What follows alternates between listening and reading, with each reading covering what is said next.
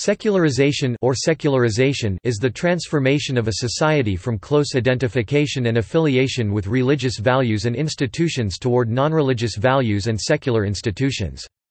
The secularization thesis refers to the belief that as societies progress, particularly through modernization and rationalization, religion loses its authority in all aspects of social life and governance. The term secularization is also used in the context of the lifting of the monastic restrictions from a member of the clergy. Secularization refers to the historical process in which religion loses social and cultural significance. As a result of secularization, the role of religion in modern societies becomes restricted. In secularized societies, faith lacks cultural authority, and religious organizations have little social power. Secularization has many levels of meaning, both as a theory and a historical process. Social theorists such as Karl Marx, Sigmund Freud, Max Weber, and Émile Durkheim postulated that the modernization of society would include a decline in levels of religiosity.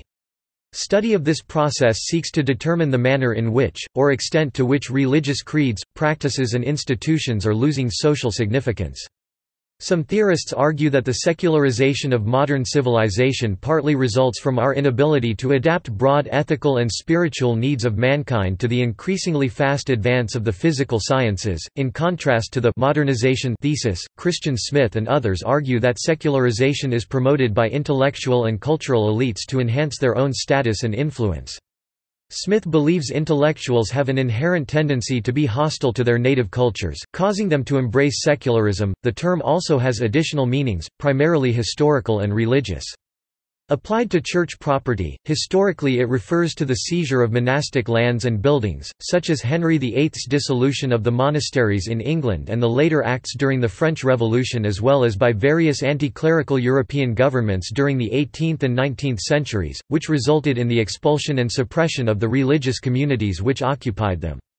The 19th-century Kulturkampf in Germany and Switzerland and similar events in many other countries also were expressions of secularization. Still another form of secularization refers to the act of prince-bishops or holders of a position in a monastic or military order, holding a combined religious and secular authority under the Catholic Church, who broke away and made themselves into completely secular, typically Protestant, hereditary rulers.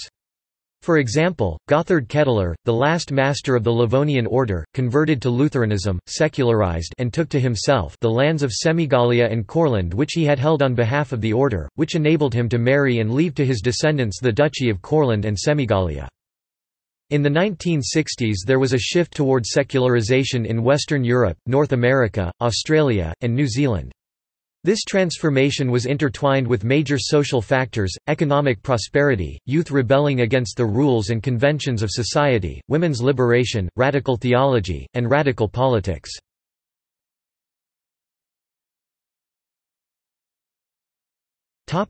Background.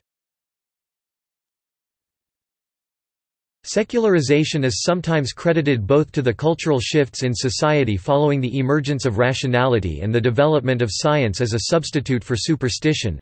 Max Weber called this process the disenchantment of the world, and to the changes made by religious institutions to compensate. At the most basic stages, this begins with a slow transition from oral traditions to a writing culture that diffuses knowledge. This first reduces the authority of clerics as the custodians of revealed knowledge. As the responsibility for education has moved from the family and community to the state, two consequences have arisen. Collective conscience as defined by Durkheim is diminished. Fragmentation of communal activities leads to religion becoming more a matter of individual choice rather than an observed social obligation. A major issue in the study of secularization is the extent to which certain trends such as decreased attendance at places of worship indicate a decrease in religiosity or simply a privatization of religious belief, where religious beliefs no longer play a dominant role in public life or in other aspects of decision-making. The issue of secularization is discussed in various religious traditions. The government of Turkey is an often cited example, following the abolition of the Ottoman Caliphate and foundation of the Turkish Republic in 1923. This established popular sovereignty in a secular republican framework, in opposition to a system whose authority is based on religion. As one of many examples of state modernization, this shows secularization and democratization as mutually reinforcing processes, relying on a separation of religion and state. In expressly secular states like India, it has been argued that the need was to legislate for toleration and respect between quite different religions, and likewise, the secularization of the West was a response to drastically violent intra-Christian feuds between Catholicism and Protestantism. Some have therefore argued that Western and Indian secularization is radically different in that it deals with autonomy from religious regulation and control. Considerations of both tolerance and autonomy are relevant to any secular state.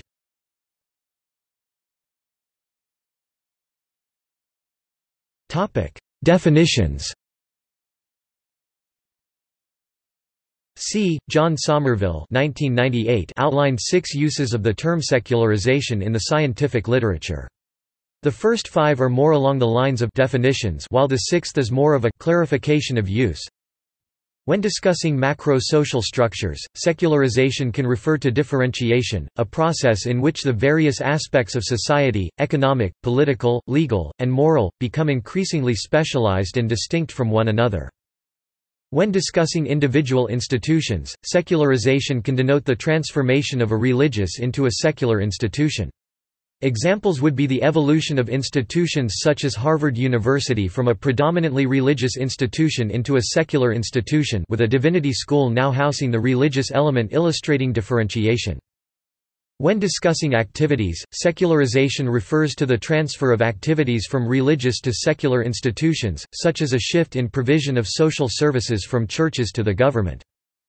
When discussing mentalities, secularization refers to the transition from ultimate concerns to proximate concerns.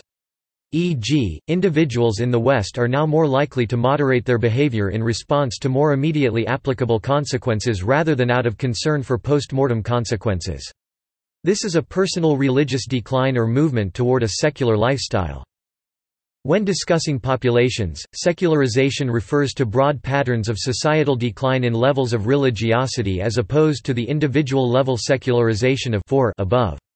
This understanding of secularization is also distinct from 1 above in that it refers specifically to religious decline rather than societal differentiation. When discussing religion, secularization can only be used unambiguously to refer to religion in a generic sense.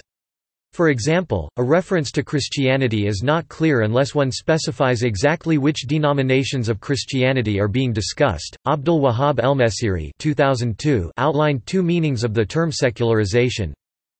Partial secularization, which is the common meaning of the word, and expresses the separation between religion and state.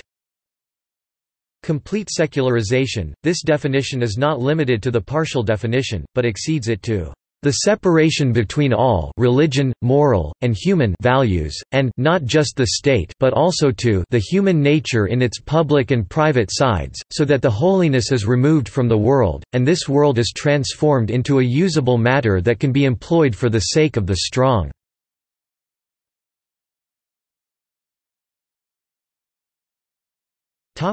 Sociological use and differentiation.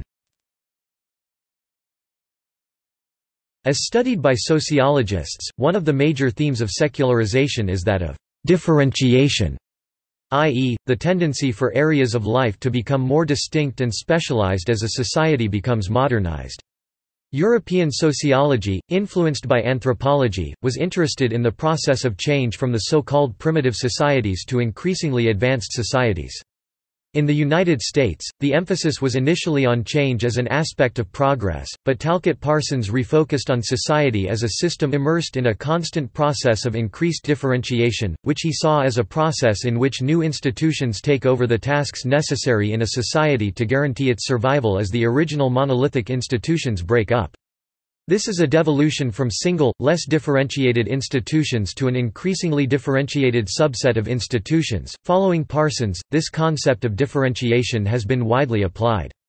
As phrased by José Casanova, this core and the central thesis of the theory of secularization is the conceptualization of the process of societal modernization as a process of functional differentiation and emancipation of the secular spheres, primarily the state, the economy, and science, from the religious sphere and the concomitant differentiation and specialization of religion within its own newly found religious sphere."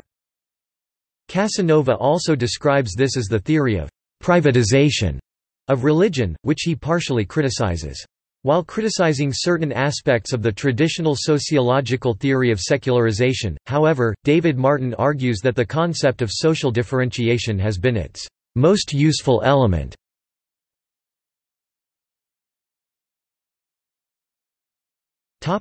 Current issues in secularization. At present, secularization is understood in the West as being debated in the sociology of religion. In his works Legitimacy of the Modern Age (1966) and The Genesis of the Copernican World (1975), Hans Blumenberg has rejected the idea of a historical continuity, fundamental the so-called theorem of secularization. The modern age in his view represents an independent epoch opposed to antiquity and the Middle Ages by a rehabilitation of human curiosity in reaction to theological absolutism. Blumenberg targets Lowath's argument that progress is the secularization of Hebrew and Christian beliefs and argues to the contrary that the modern age, including its belief in progress, grew out of a new secular self-affirmation of culture against the Christian tradition. Wolfhart Pannenberg, a student of Lowath, has continued the debate against Blumenberg. Charles Taylor in A Secular Age challenges what he calls the subtraction thesis that science leads to religion being subtracted from more and more areas of life. Proponents of secularization theory demonstrate widespread declines in the prevalence of religious belief throughout the West, particularly in Europe. Some scholars, e.g., Rodney Stark, Peter Berger, have argued that levels of religiosity are not declining, while other scholars, e.g., Mark Chaves, N. J. Demarest, have countered by introducing the idea of neo-secularization, which broadens the definition of secularization to include the decline of religious authority and its ability to influence society. In other words, rather than using the proportion of irreligious apostates as the sole measure of secularity, neo-secularization argues that individuals increasingly look outside of religion for authoritative positions. Neo-secularizationist would argue that religion has diminishing authority on issues such as birth control, and argue that religion's authority is declining and secularization is taking place even if religious affiliation may not be declining in the United States, a debate still taking place. Finally, some claim that demographic forces offset the process of secularization, and may do so to such an extent that individuals can consistently drift away from religion even as society becomes more religious.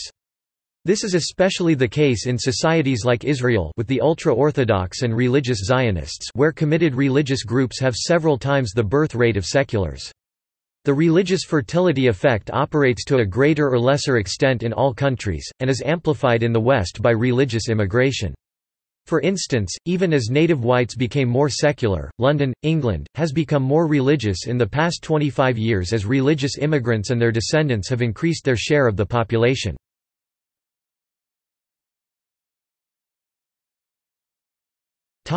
Regional developments.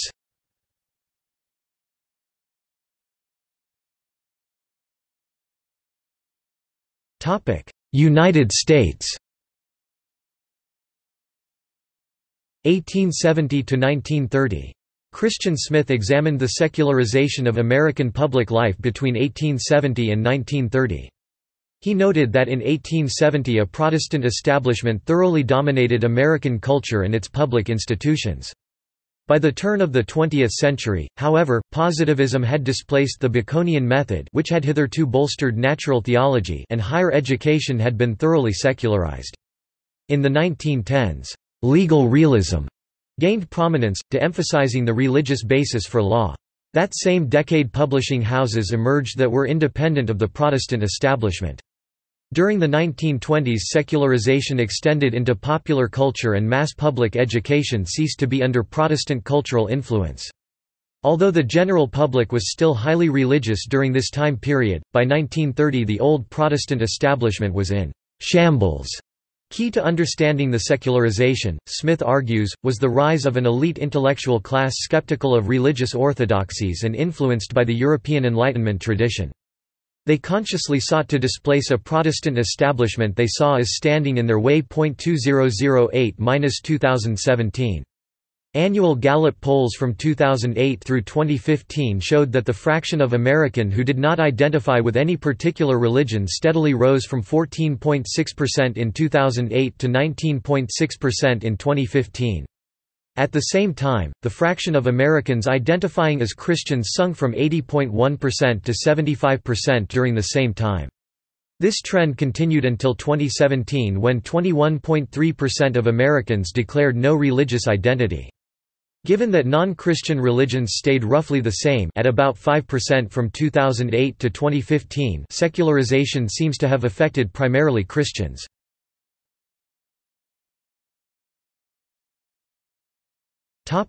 Britain.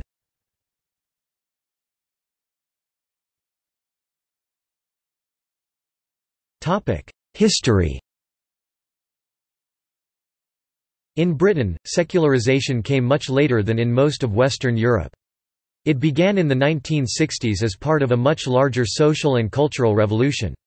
Until then, the post-war years had seen a revival of religiosity in Britain. Sociologists and historians have engaged in vigorous debates over when it started, how fast it happened, and what caused it. Sponsorship by royalty, aristocracy, and influential local gentry provided an important support system for organized religion. The sponsorship faded away in the 20th century, as the local elites were no longer so powerful or so financially able to subsidize their favorite activities. In coal mining districts, local collieries typically funded local chapels, but that ended as the industry grew distressed and the unionized miners rejected elite interference in their local affairs. This allowed secularizing forces to gain strength.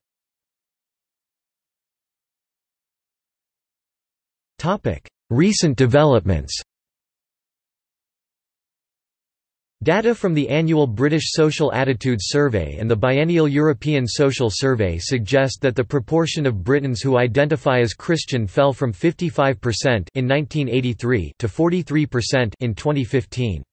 While members of non-Christian religions, principally Muslims and Hindus, quadrupled, the non-religious nuns now make up 53% of the British population.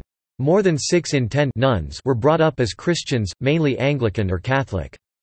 Only 2% of nuns were raised in religions other than Christian. People who were brought up to practice a religion, but who now identifies as having no religion, so-called non-verts, had different non-version rates, namely 14% for Jews, 10% for Muslims and Sikhs and 6% for Hindus. The proportions of the non-religious who convert to a faith are small, 3% now identify as Anglicans, less than 0.5% convert to Catholicism, 2% join other Christian denominations and 2% convert to non-Christian faiths.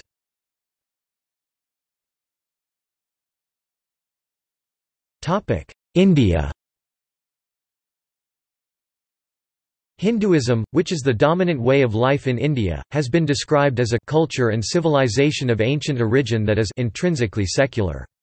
India, post-independence, has seen the emergence of an assertive secular state.